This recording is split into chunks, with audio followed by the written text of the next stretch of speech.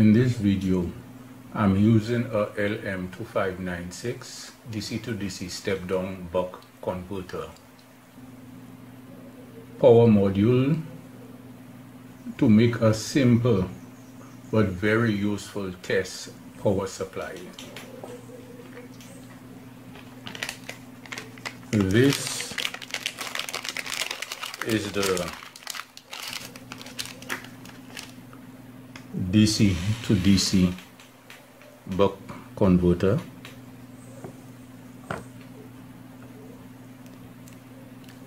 You put this is in, this is out. The input voltage is from 3 volts to 40 volts. The output voltage is from 1.3 to 35 volts.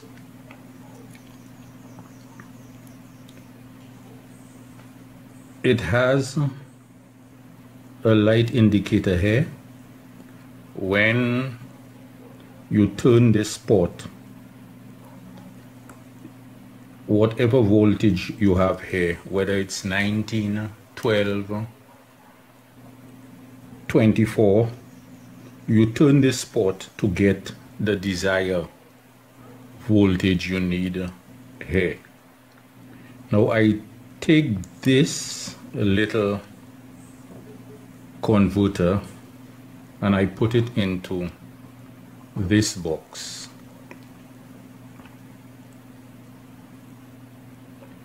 I opened it already.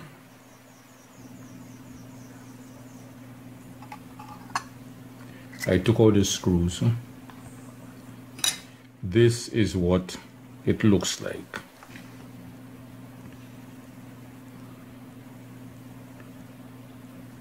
I have a heat sink here, a heat sink on the other side. What I did, or the process I went through,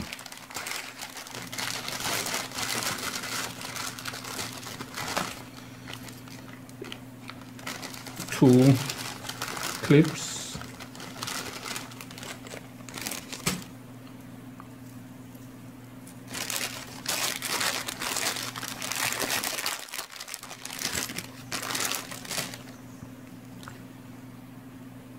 that's the input. I put these two clips, attach a wire, it mark plus and minus, which is in and out. I use this port in place of this and a small LED and a meter. You connect your wires here, there, here and there. You place your meter, your port, in the box with your banana clips. The port is here. I didn't take this out, but I turned it to 0.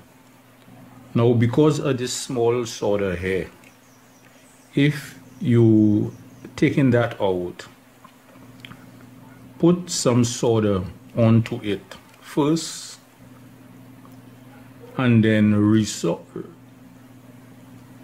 desolder it using a flat screwdriver or something to pry it while you heat it up, and then you clean it and put the solder on. If you try taking it out just like that, desoldering it that way, you will damage it like I did like I did this one. So you have to be very, very careful. Either you leave it on or you take it out. And then you would place the wires in the orientation. You put them center to center.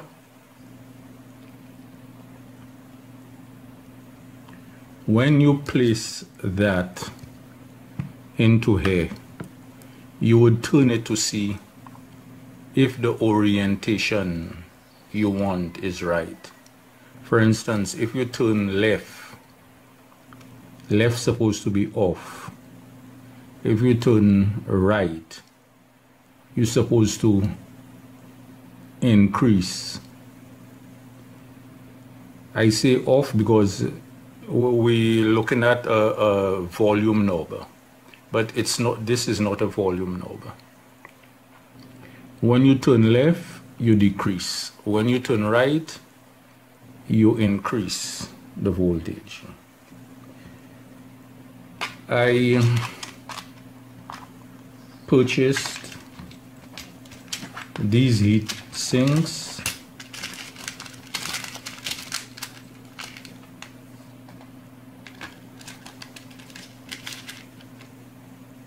I placed one heat sink. If you notice, you can see some holes right here. I place one heat sink right here, and I place the other heat sink right here, using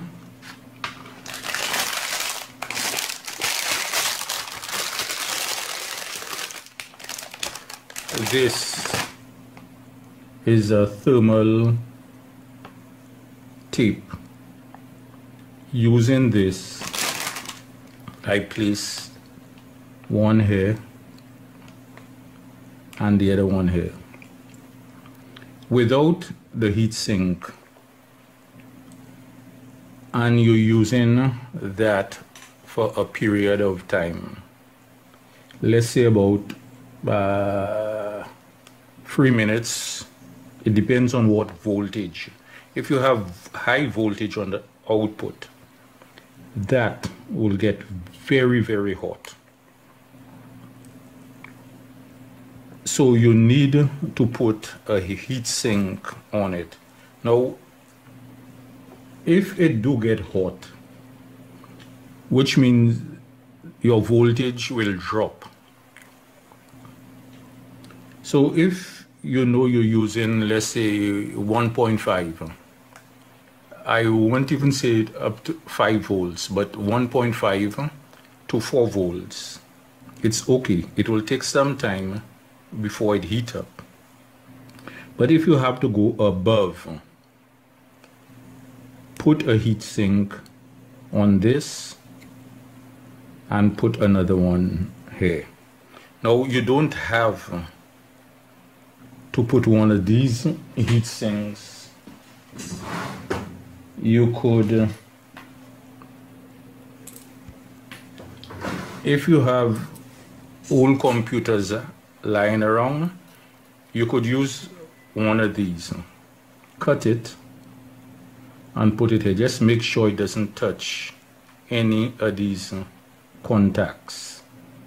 You put a heat sink there and you cut.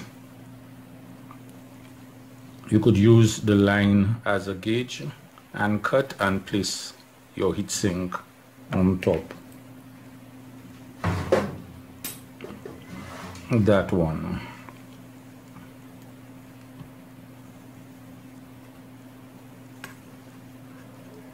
Then you put your meter.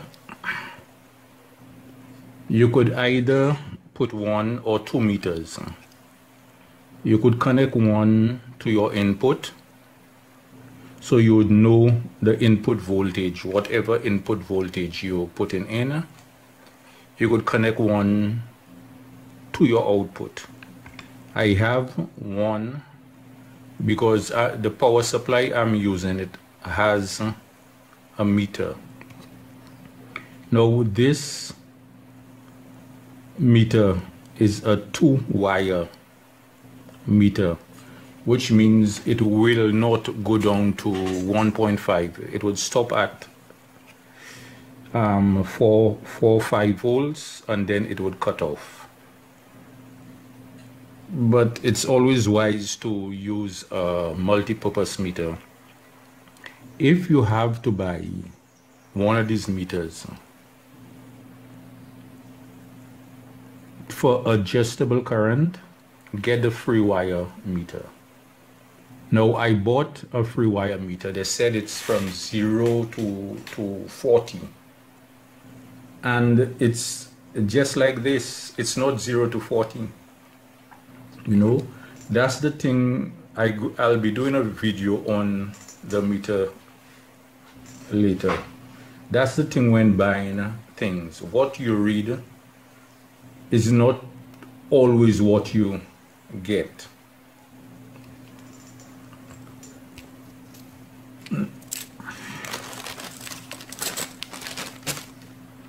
Now let me put some voltage in this.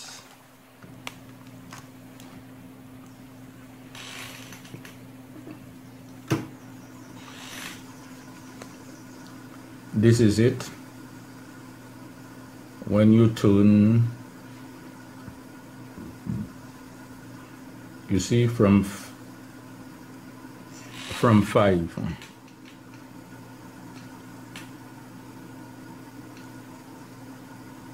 But it still has power in it. Now,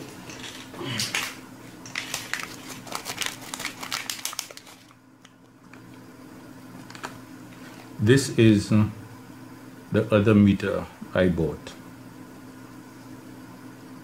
I took this for lower voltage, but it's not starting at 0. It's same thing with that one. And if I tested that at the time I purchased it, I would call Amazon and let them know about the meter.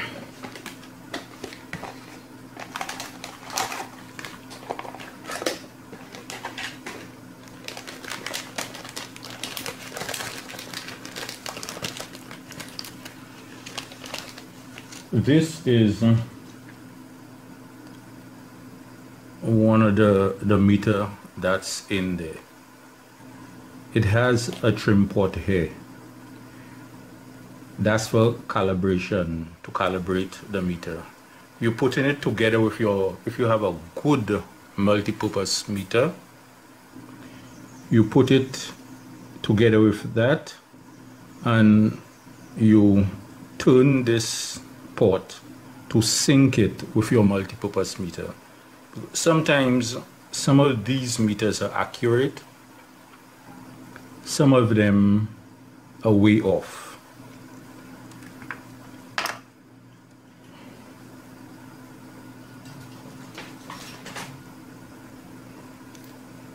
Now,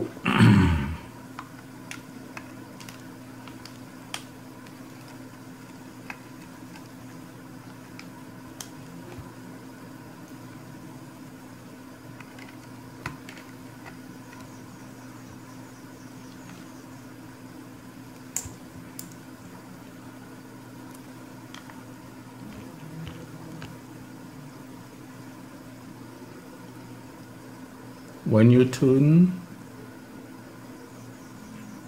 if you notice that light here is that light right here. I soldered a wire here and there. If I don't know if you can see that, but you could see plus there. So that's the plus for the light, that is the minus. So I soldered a wire right here and here. so I would get the function of this light. This is a 12-volt bulb.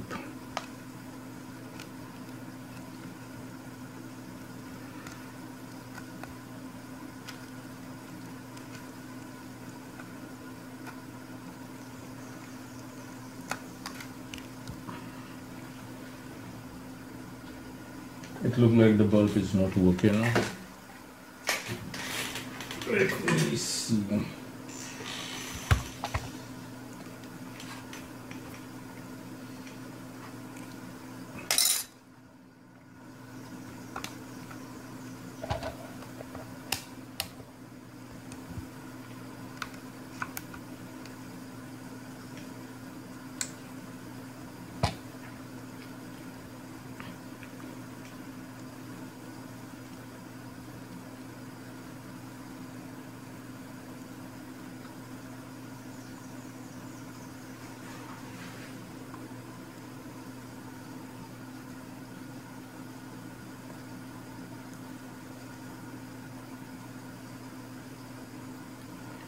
You see right now it's at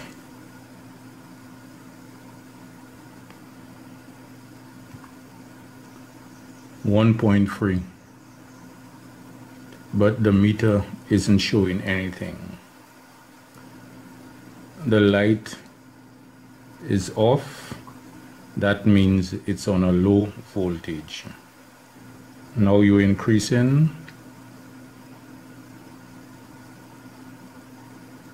You can see the movement of the meter and the light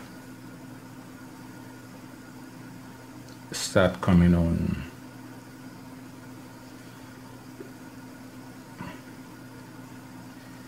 I have 5.7 there. I have 5.556 on the multi-purpose meter.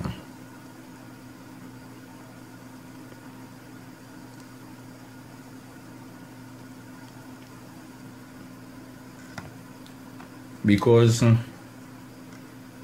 I put in 12 volts in, I will not get 12 volts out. I'm getting 11.5. This have 11.6. To do your test power supply, I call it a test power supply because of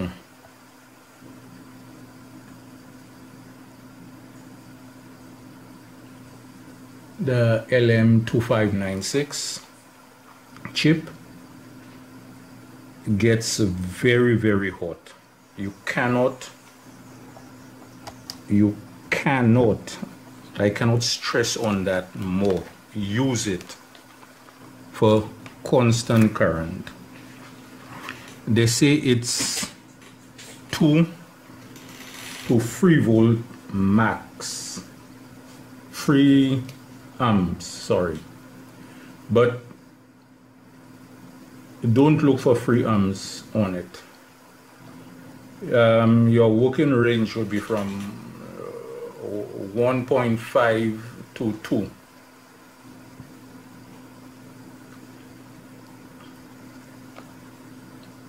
This is it. If you find this video was helpful, please like, subscribe, click on the bell icon to be notified. Everything I use in the video, I'll be putting it in the description below. Thank you. You decide if you ever